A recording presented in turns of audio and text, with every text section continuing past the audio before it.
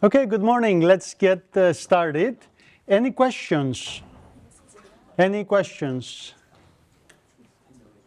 Okay, so let me remind you that last time we introduced the concept of the relative dielectric permittivity for dielectric media. This table shows you some representative values for air, for example. The dielectric permittivity, the relative dielectric permittivity, epsilon sub r, is equal to almost 1. So air practically behaves like empty space, vacuum.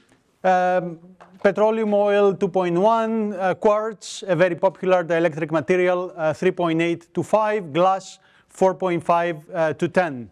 So what does this represent, this relative dielectric permittivity, epsilon sub r, which, by the way, gives also rise to the quantity that we call dielectric permittivity, and dielectric permittivity epsilon without any subscript is epsilon naught times epsilon sub r, epsilon naught being the dielectric permittivity of vacuum, what we have seen in all our formulas so far when we were deriving fields and potentials in vacuum, epsilon naught. And now you see that this now for a dielectric material is increased by a factor epsilon sub r. So what is the physical explanation of this factor, and what is the physical role of this factor? Let me remind you what we said last time to introduce today's lecture as well. So if we start, and that is the easiest way to understand what happens in dielectrics, let's start from a non-polar dielectric, which macroscopically looks like positively charged nuclei that are surrounded by electrons. And we have also an empty capacitor. We haven't formally defined capacitors yet, but this is a parallel plate system, which we have charged the upper plate with a positive charge Q, the lower plate with a negative charge Q, and we have found that the electric field lines will be, the electric field actually will be constant within this structure and will be pointing as expected from the positive to the negative plate.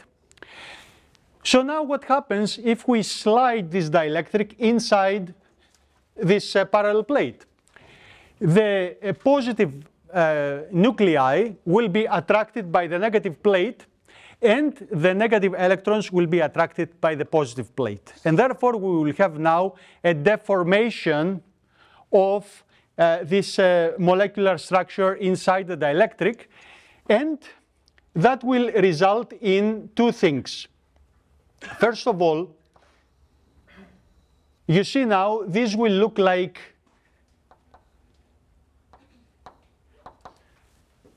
dipoles. You remember this structure of the electric dipole that we had discussed with the positive and the negative charge pairs.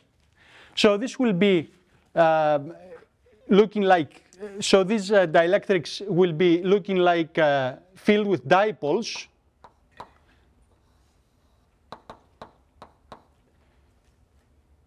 So you see these dipoles will go all the way up to here. Let me emphasize, there will be these negative charges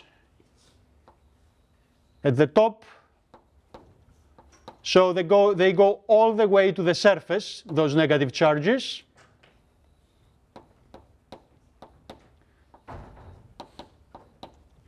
And also to the bottom, those positive charges.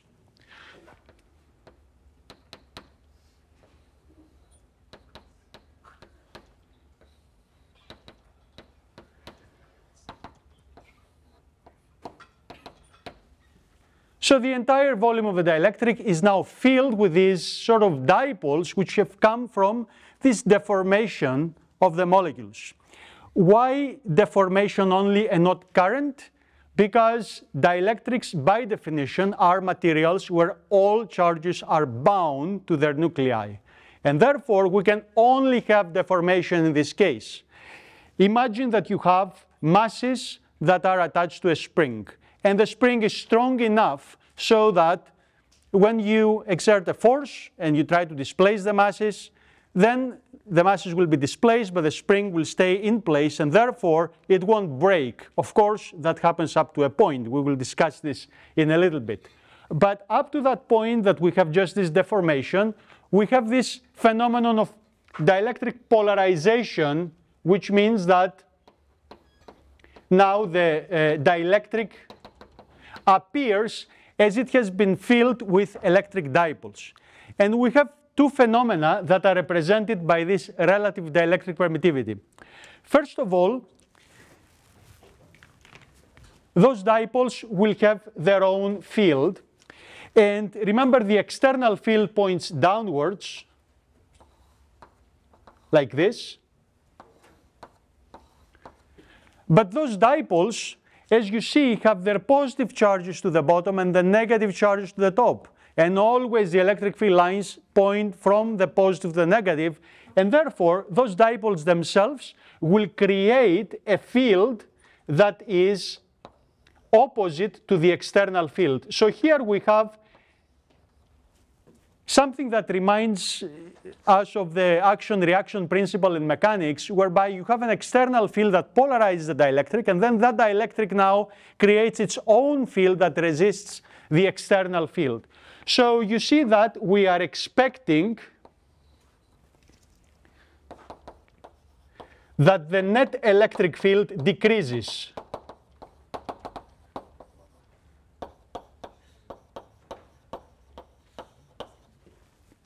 And the factor by which the net electric field in this capacitor decreases is actually what we call the epsilon sub r. That is the role that is played by this epsilon sub r, the relative dielectric permittivity that we saw some representative values before.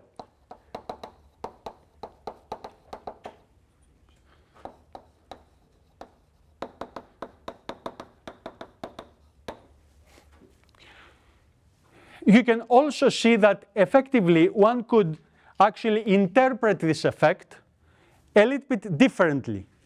We could say that, and that is an alternative interpretation,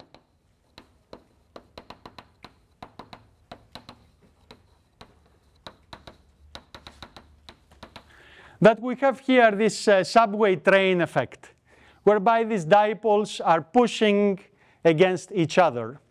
And within the volume, their charges cancel out. So the volume of this dielectric effectively is still as if you had an empty space, because those charges are so close to each other, the positives and the negatives, that effectively they cancel each other out. However, just like it happens especially in Japanese subways, some people pushing each other, some people end up through the windows or through the doors, and that's exactly what happens here at the top. And you see that at the top you have some negative charges protruding to the surface on this side, and some positive charges from the dipoles protruding to the surface on this side. So I can also see this effect as actually resulting in a capacitor that simply has fewer charges to create the field, and as a result,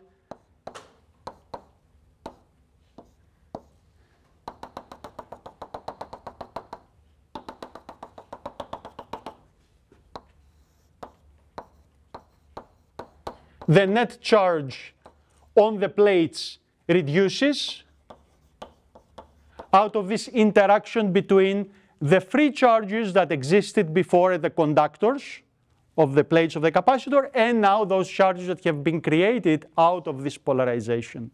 So either if you see this as dipoles creating microscopic fields that are cancelling the external fields, or if you see it as charges being created that now interact with the initial free charges that created the field, and the net charge that creates the field goes down, the conclusion is the same. The net electric field goes down. And that interaction can be actually described in a concise way, because you see this is a very complicated microscopic phenomenon. that we are very lucky to be able to describe in a very compact way with what we call the relative dielectric permittivity epsilon sub r of the material.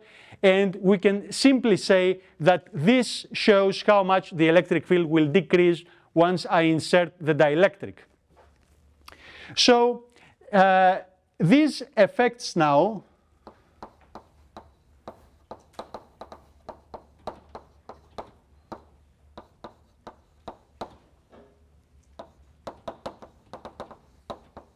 that the net electric field reduces.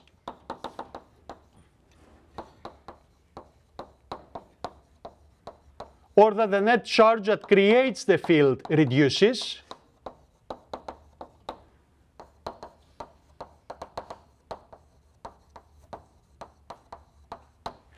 Can be described by, this joint effect can be described by an update on Gauss's law. So Gauss's law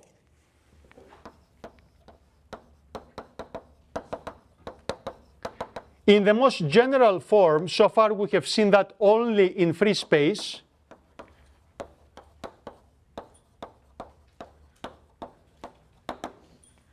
becomes, you remember Gauss's law takes the integral of the electric field through a closed surface S, so we have this general closed surface S that, of course, the law talks about a general surface, but we have seen also in the applications of Gauss's law what particular forms this surface can take in order to result in field calculations. So epsilon dot ds is equal now to enclosed Q divided by epsilon naught times epsilon r. So you see, because of this factor, we are capturing both effects. That because of the polarization charges, the net charge reduces by epsilon r, and because of this reduction, also the electric field will go down. And another way to write this in an even more compact form is by taking this epsilon naught epsilon r to the to the left, sorry.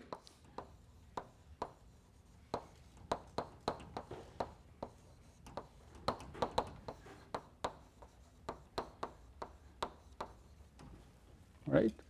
And then defining this as d, the electric flux density vector. Remember in the beginning on my slides I defined this product as dielectric permittivity epsilon. So epsilon r is the relative, this is the actual dielectric permittivity of the material. So d equals epsilon E is the electric flux density in its general form, and the units are Coulomb per meter squared.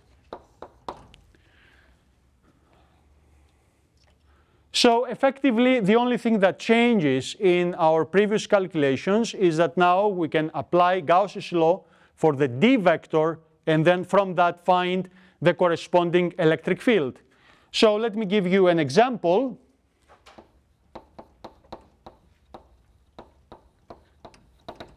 And I will again do the coaxial cable. So we have one cylinder here of radius A, another cylinder of radius B, and now in between the cylinders I'm putting a dielectric epsilon equal to epsilon naught epsilon r. Okay. And I want to find the electric field. So let this cable have length L, and this is the z-axis. So the cable runs along the z-axis. And I have over this length L charge plus Q on the inner conductor and minus Q on the outer conductor. So this is an example. We did a very similar one for Gauss's law in free space, in vacuum.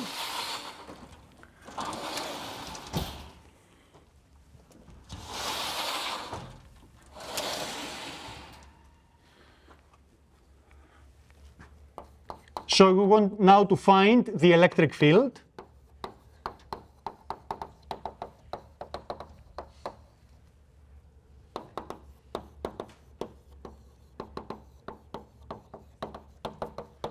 In the dielectric. So just to turn this upside down so that we see it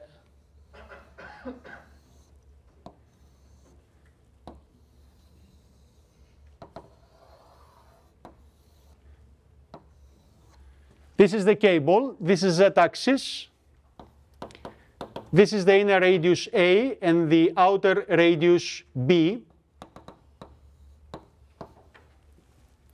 We're being told that the cable has charge Q over length L in the inner conductor and minus Q in the outer conductor.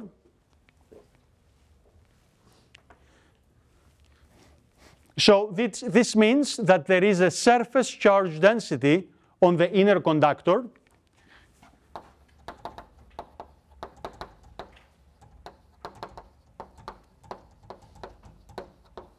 And I should add that this is uniformly distributed.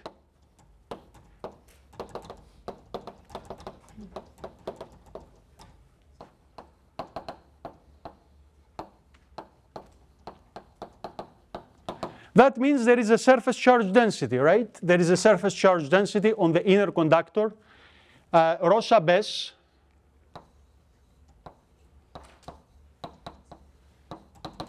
at R equals A, which is Q divided by the area of the inner conductor, which is 2 pi A times the length L of the cable. So we're being told that we have this charge Q in the inner conductor.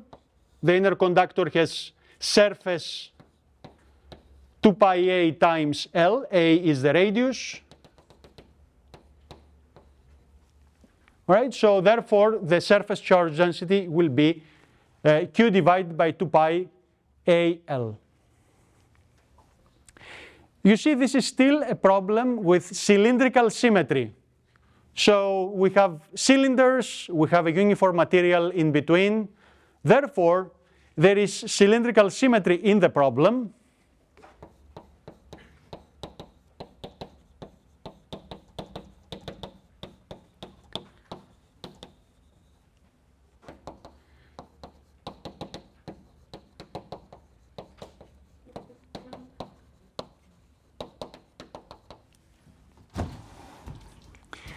And because of this symmetry, this is one case where we can use Gauss's law to find the electric field. Remember that Gauss's law is universally true. However, it's only useful for field calculations if there is a symmetry in the problem, spherical, rectangular, or cylindrical. Here, it so happens that there is actually that kind of symmetry. And hence, I can apply Gauss's law. And because, you see, we have in the introduction of epsilon sub r retained the original form of Gauss's law, all our assumptions, everything we've said about Gauss's law in free space is now holding in the case of dielectrics. And just as I said that when you have cylindrical symmetry, the electric field points in the radial direction and depends only on the radial coordinate, now this same assumption is inherited by the D vector, the electric flux density vector, that I can say that it points in the radial direction and can only depend on the radial coordinate.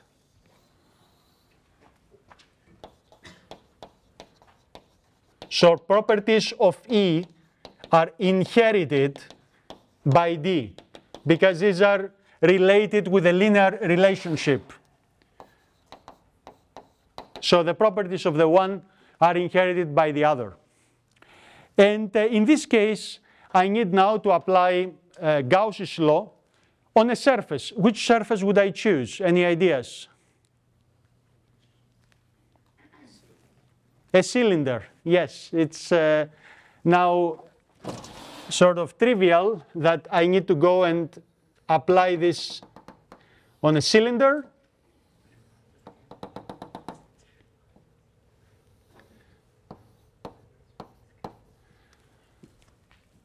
Of height h.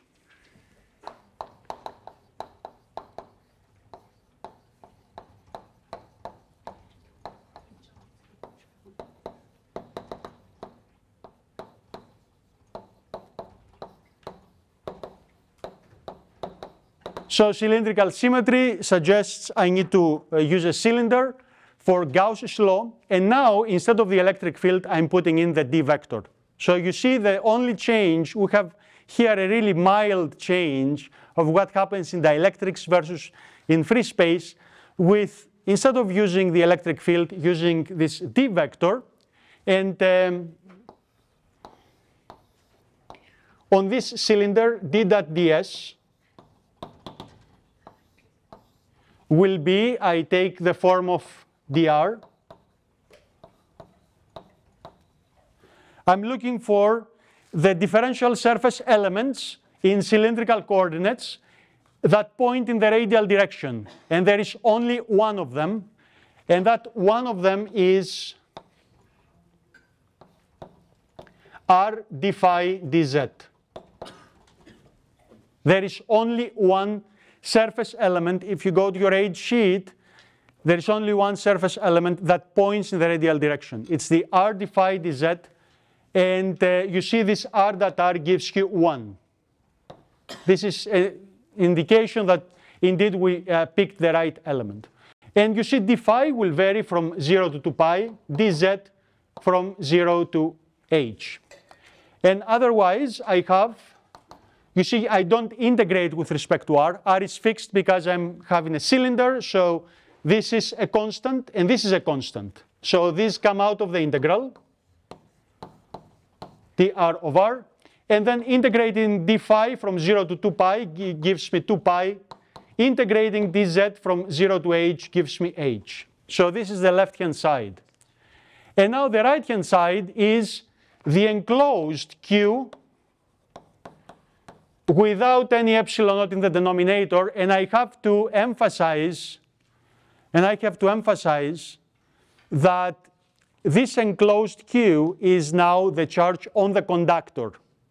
So you see, by using epsilon r, we have already embedded into the equation the phenomena of dielectric polarization. So we don't need to count those microscopically formed charges. That's the whole point of this epsilon r. This epsilon r makes it easy for us to account for these microscopic effects in a very nice macroscopic way.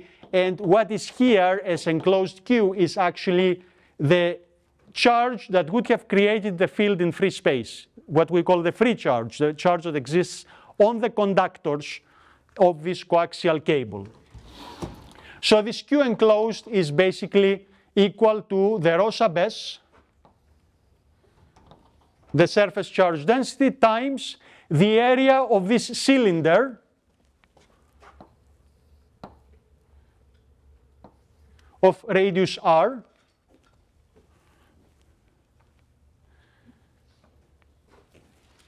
the area of the inner cylinder of radius a, that's the one that carries the charge. So 2 pi a times h. So the charge is on the inner cylinder only. So h and h cancel out, 2 pi and 2 pi cancel out, and then I have that dr is rho s times a over r. And then from this one, I find that the electric field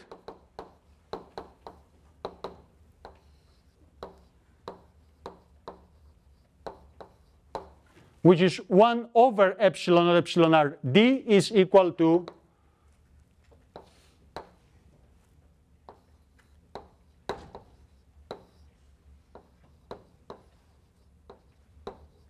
R. Okay, and we can express this in terms of rho sub s in terms of the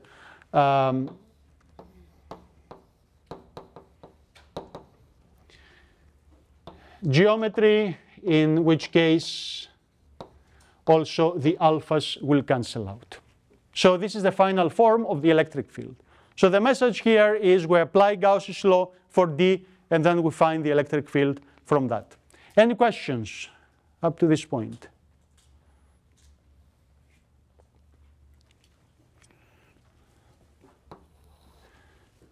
So further updates for dielectrics.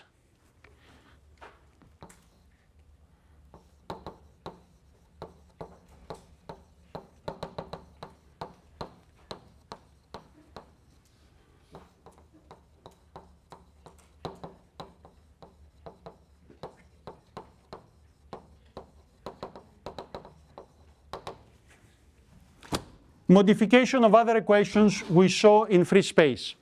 Gauss' law in differential form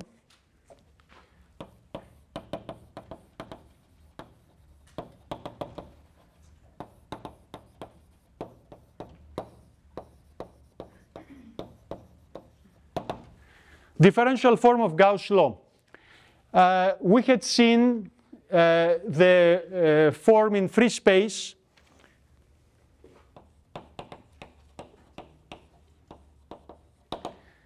that divergence of the electric field is volume charge density by epsilon naught. So now in the dielectric, you can see the modified form of Gauss's law, that is d dot ds is q enclosed, and that means that in the dielectric, the law becomes divergence of d is rho sub v, no other constants. So divergence of the d vector of the electric flux density is equal to rho sub v. Along with the dielectric, with Gauss's law, we had derived the Poisson and Laplace equation. So I have to give you a modified form now for the dielectrics.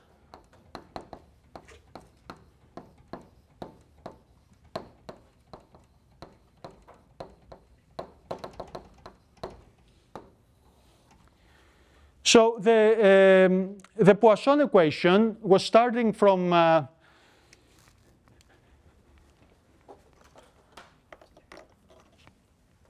the relation between electric field and potential. That is rooted actually in the relation between the work of the electric force and the potential, and hence it doesn't change in or outside dielectrics. So that the electric field equals minus gradient of V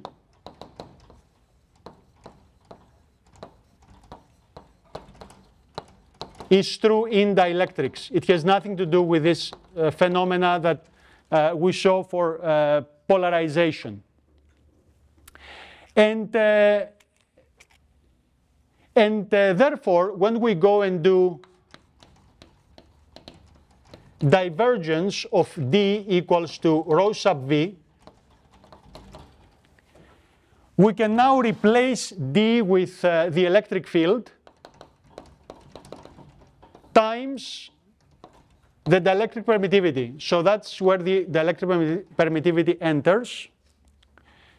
And now the electric field I can replace with the gradient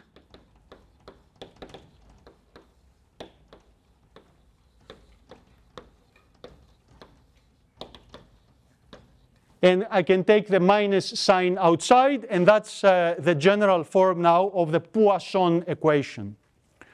So the Poisson equation has this general form, divergence epsilon gradient of V equals to minus rho sub V.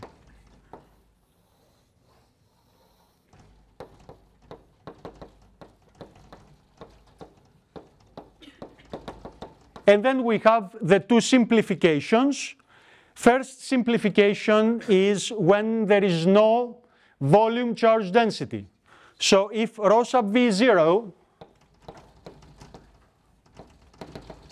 then this becomes divergence of epsilon grad V is equal to 0. And then third simplification is when now the dielectric permittivity epsilon is constant throughout space. If it is constant throughout space, then I can take it out of the divergence. Because it's a differential operator, if epsilon is space dependent, then I cannot take it out. I have to keep it inside. So if epsilon is constant, then I can take it out. In fact, it cancels out in this case, and I have divergence of gradient of V, which is the Laplacian of V equals to 0, and this is the Laplace equation. So now we have updated all equations for dielectrics in the presence of some dielectric permittivity, and you see that it really boils down to something very simple, that instead of working with the electric field directly, you're working with D, and then the electric field is D divided by dielectric permittivity. And that is the end of the story. Any questions so far? Okay, so I have to add two things about dielectrics. The first is the dielectric breakdown.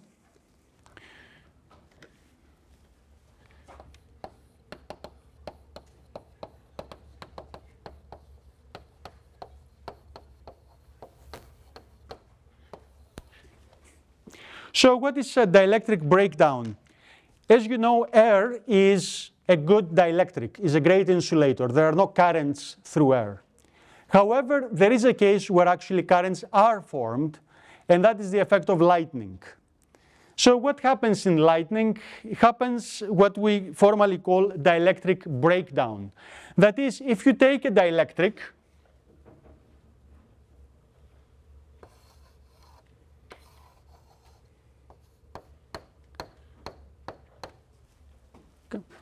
you put it in an electric field,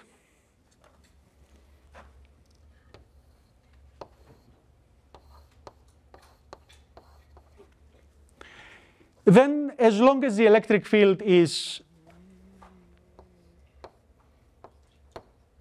strong but not too strong, you have here the formation of a dipole. So this is being deformed, and you have the formation of a dipole like this. But if you keep increasing the electric field,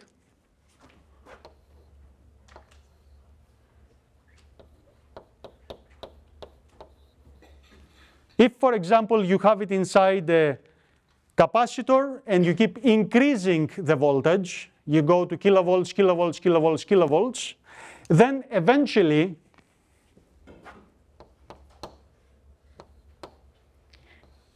this will break free, these electrons break free from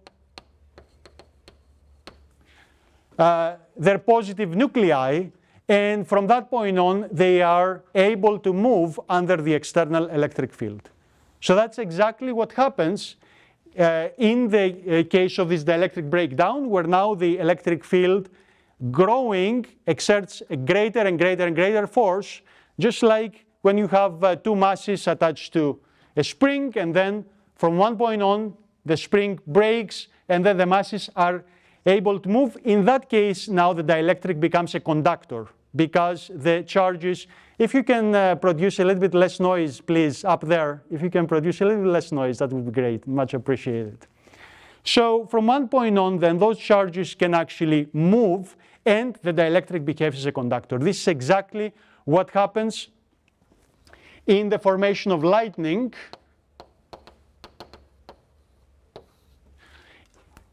When a charged cloud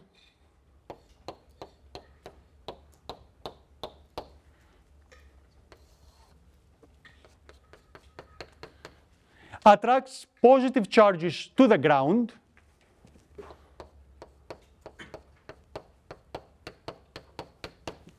And now you have the formation in nature of a capacitor between the cloud and the ground, and an electric field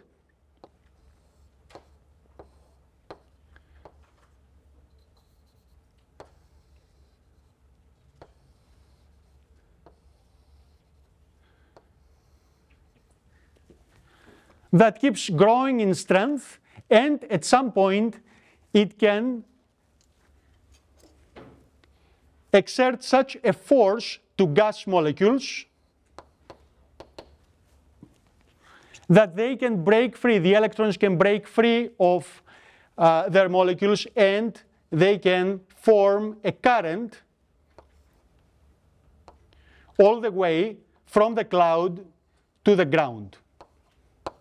So in this case, air, which is a natural dielectric, behaves as a conductor, and you see as if there is a wire that connects the charge to the ground. When does this happen? In air, this requires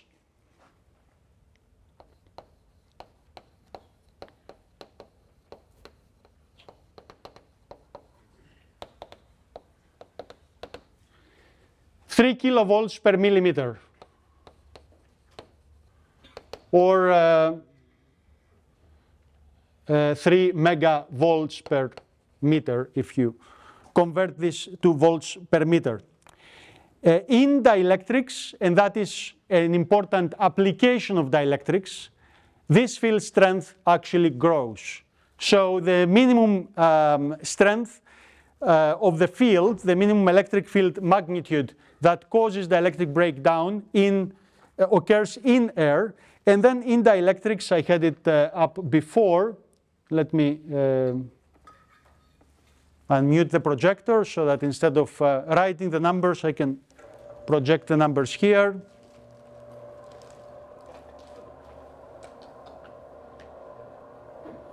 So you see air 3 megavolt per meter, glass 25 to 40 megavolt per meter, quartz 30 megavolt per meter. So that is another application of dielectrics, that when we insert them in structures like capacitors, then they can sustain higher voltages, because otherwise, if I have just air between the plates at 3 kilovolts per millimeter, 3 megavolts per meter, then I will have simply a spark, and the air will become a conductor and will basically short circuit the two plates of the capacitor.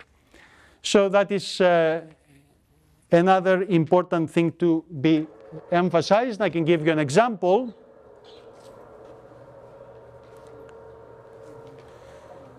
With a dielectric breakdown.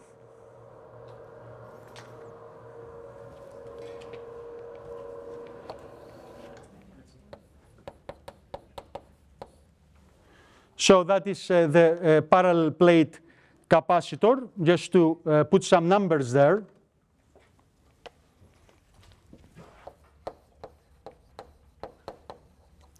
Just mute the projector.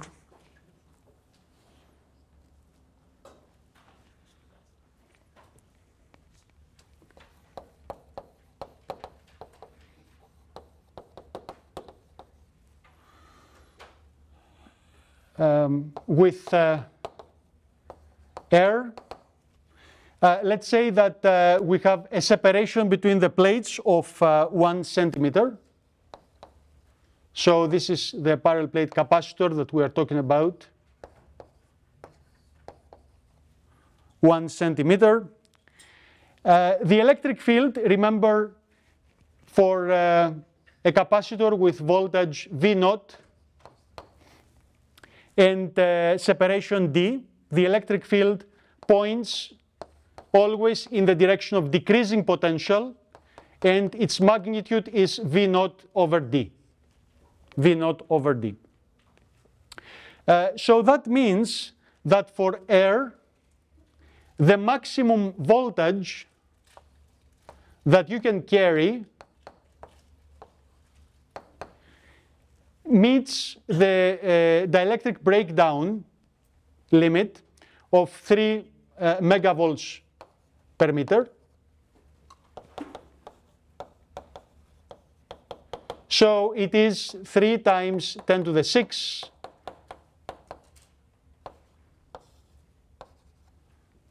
volts per meter. So that means that it is 30 kilovolts per meter. Sorry, 30 kilovolts. The meters I have multiplied by meters, so I don't need this anymore. So it's 30 kilovolts. On the other hand, if I put in quartz,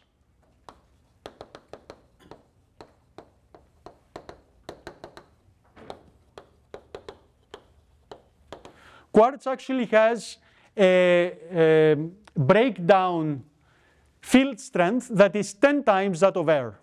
So it is 30 kilovolts per meter.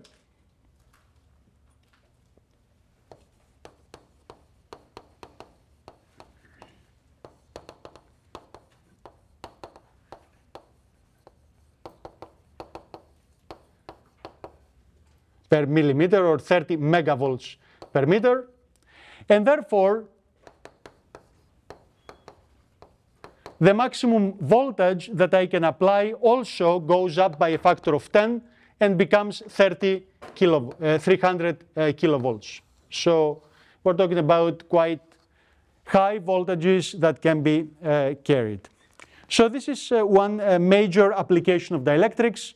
And of course, another one is very practical, that when we make capacitors, we want a strong,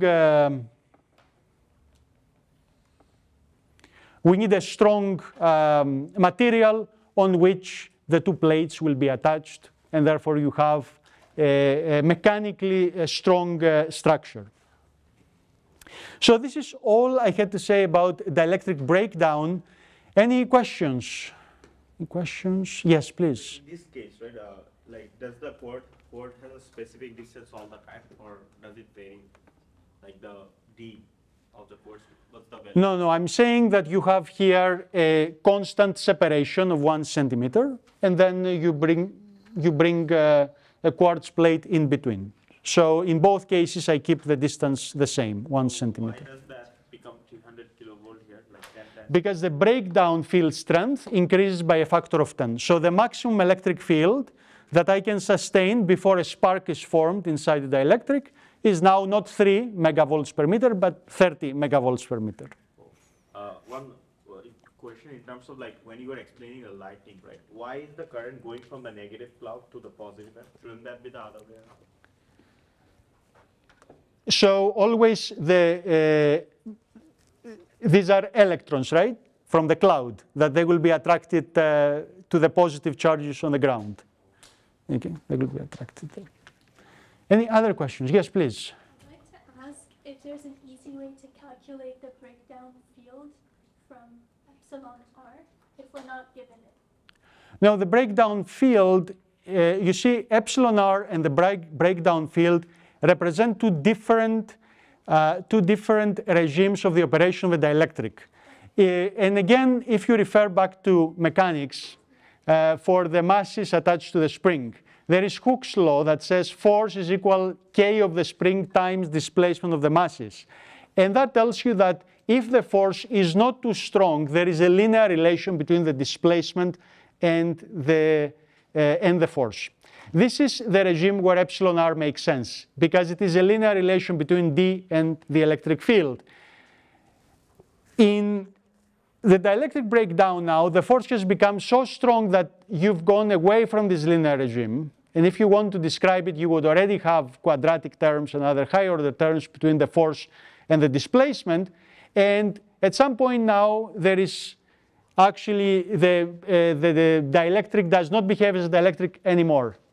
So the way that we determine these values is experimental, is purely experimental. So you just keep increasing the voltage until you observe a spark. Any other questions? Okay, so let me introduce then the next topic that I will complete on Wednesday, which is boundary conditions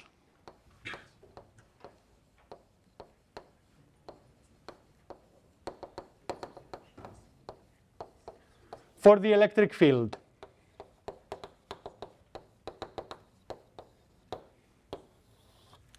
So far, we have seen electric fields in homogeneous spaces. That is, all the space is covered by a dielectric, or it is free space, and so on.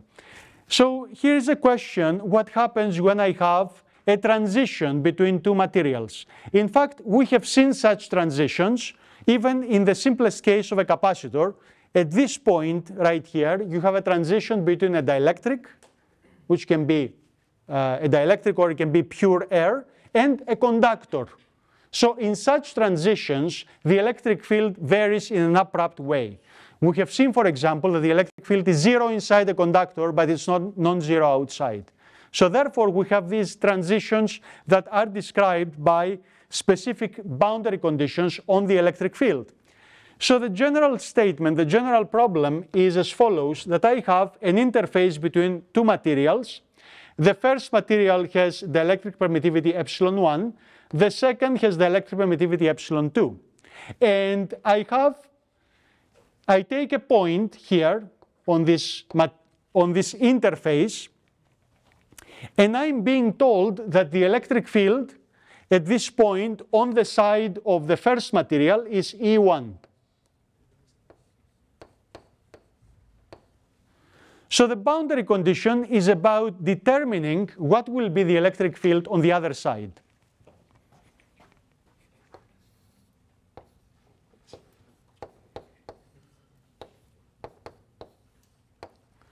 So in other words, we're going at a point on the surface, and given the electric field underneath, we're looking for the electric field on the other side.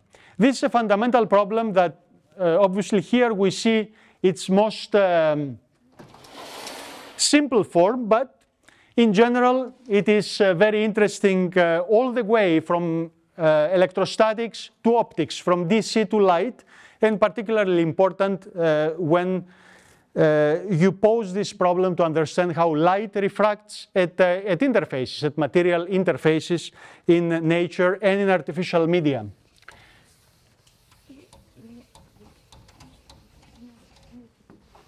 So how do we set up this problem?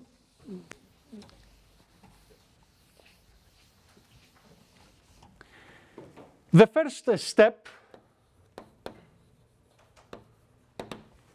is actually to realize that no matter how this interface is formed, if it is curved or not curved or whatever form it takes, locally I can define a straight line tangent to the point and study that area alone. So this is the tangent to the point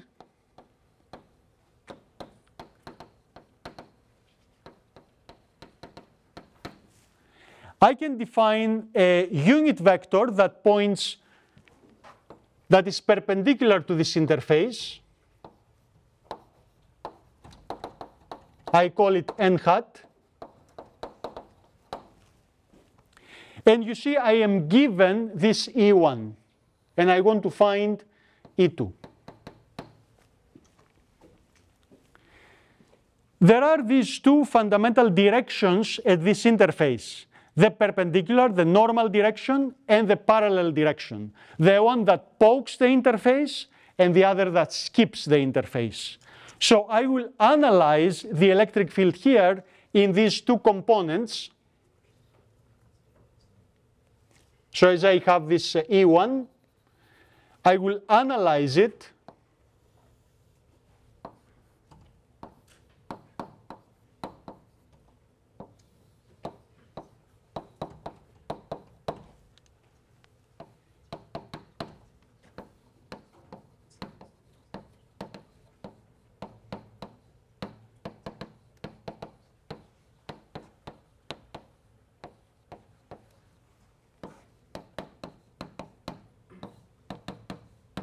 So n here stands for normal, that is perpendicular to the interface.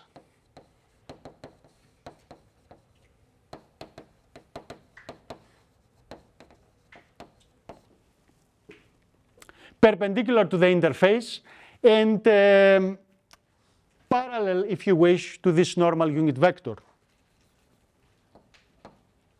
And T stands for tangential,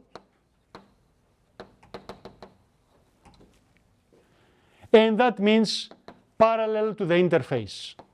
So this is the first step.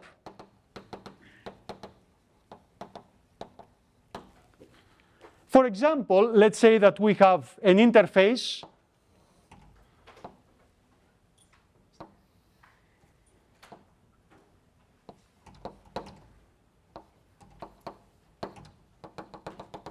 on the xy plane between two materials, epsilon1 and epsilon2, and I have an electric field here. I have, as a first step, to analyze it into the normal component, which is the y component, and the tangential component, which is the x component. So this is what we call the E tangential, this is the E normal. So I will use this setup on Wednesday to complete the extraction of boundary conditions so that we see how these components individually translate from the one material to the other. So I'll stop here. Thanks for your attention, and we'll see you on Wednesday.